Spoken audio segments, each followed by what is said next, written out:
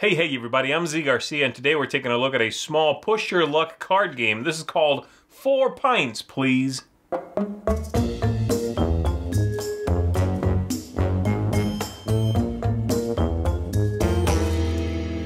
The players are going to be spending the evening at an English pub, and you are trying to find the pounds you need in order to buy drinks and get to a certain number of victory points listed on those drinks so that you can win the game. All the while dealing with mishaps and things like that along the way, and of course with luck as well, as you are flipping cards over from the top of a deck and seeing what you get.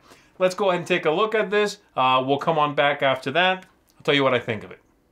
In the game, the objective is to buy 12 points worth of beer, and these are up here. There's always going to be 4 face up. They have a point value and a cost in pounds, and different types of beer there.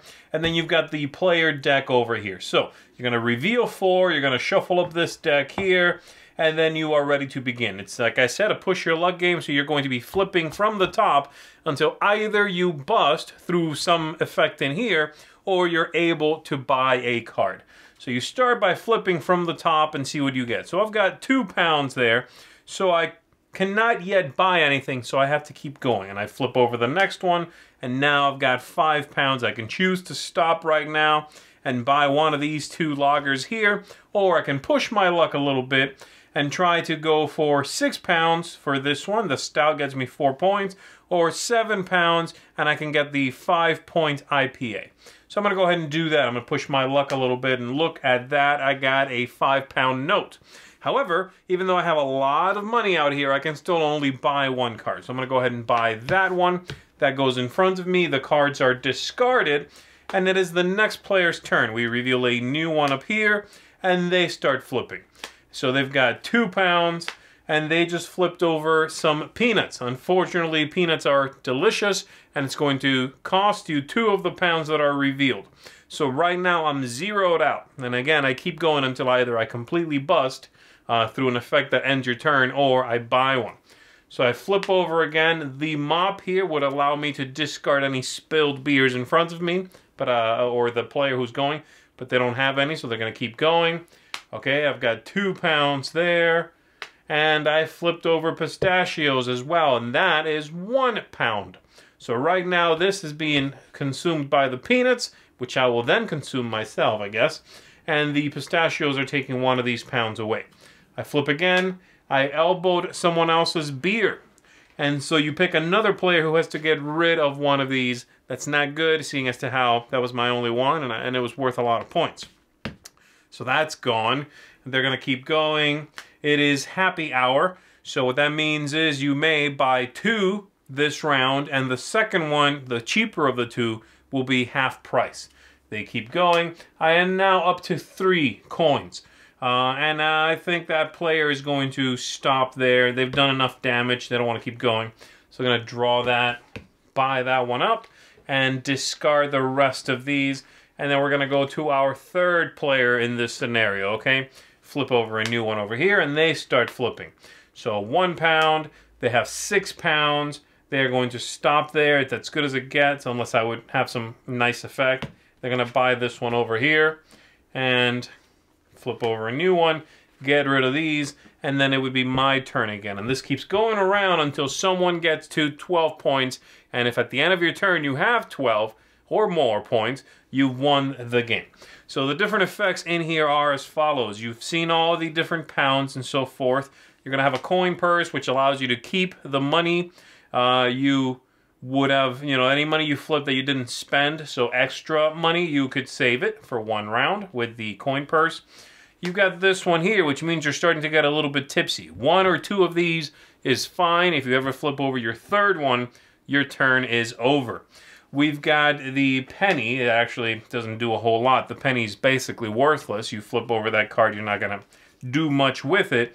You've got this, which is a spilled drink. You spilled your own. You're going to take that card, keep it in front of you, and it's -1 point. That's what the mop was for, by the way. If you flip a mop, you can get rid of all of these that you've got in front of yourself. And we've got a few other things. This one, you slip and fall, and you're going to get rid of 1 of your own, and your turn is over with that. We've got, you've already seen the pistachios. What else have we got? This one, you are buying a drink for someone else, so that turn you have to buy 2 drinks.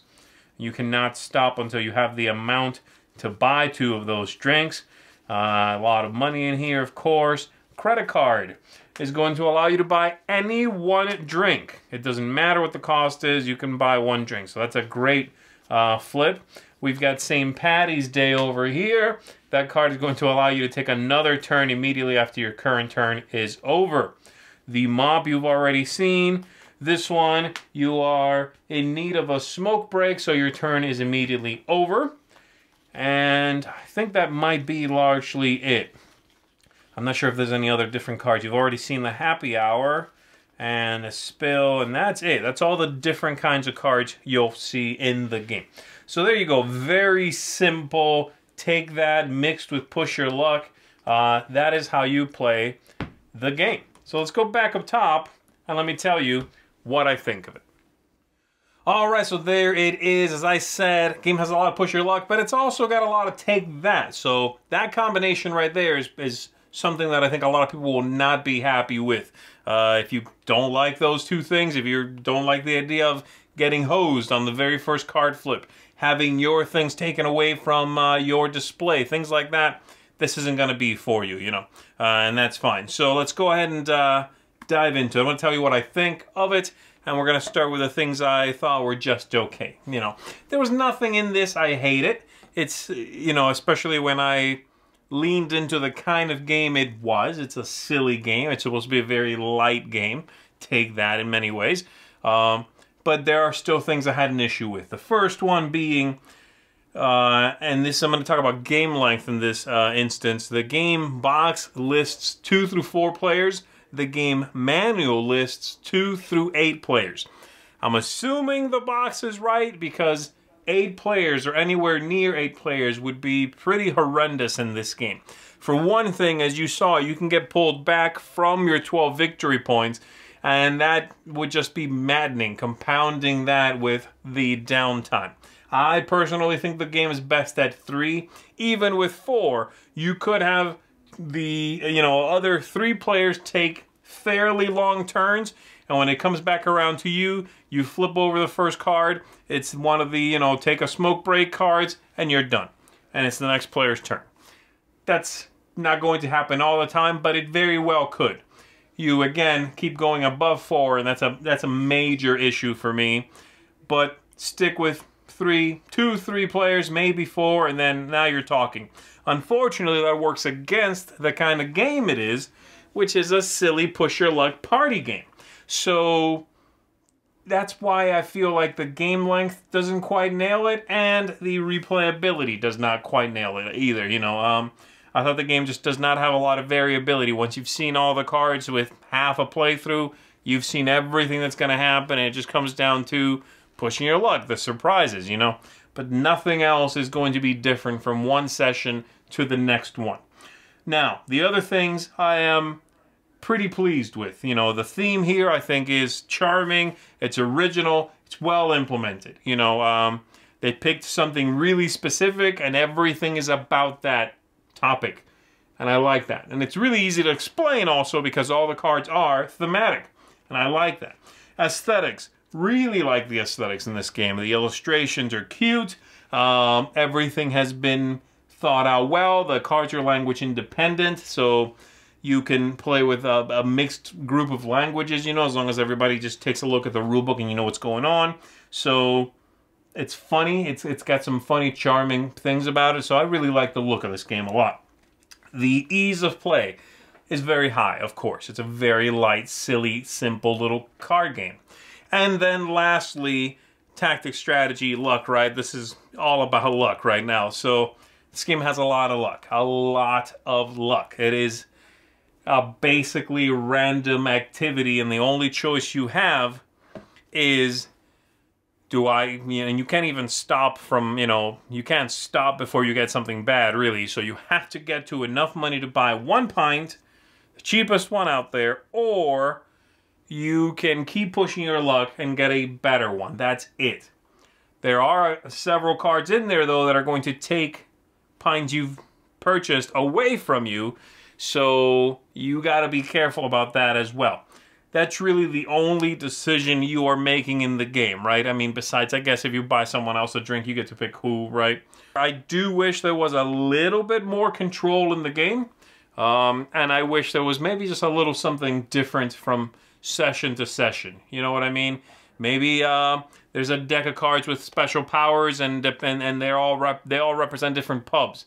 And you flip over one for the game. We are tonight at this pub. This special power applies. Maybe you are bar hopping, and so you play a few rounds in one, and you flip over a new one. You know, maybe one of the special cards, and then the player deck could be let's move bars. And you flip over a new one. Little things like that would have given it a little more lifeblood. You know, as it is, I do enjoy it, and for the kind of game it is, I'd be lying if I said I didn't have fun with it and found myself charmed. That's the best way I can put it. It's a charming game. So I would recommend it if you are looking for a game that has an interesting theme, that it tackles with an ease and a clarity and sort of a silliness that they didn't necessarily have to, right? This is the kind of theme that could have gone badly.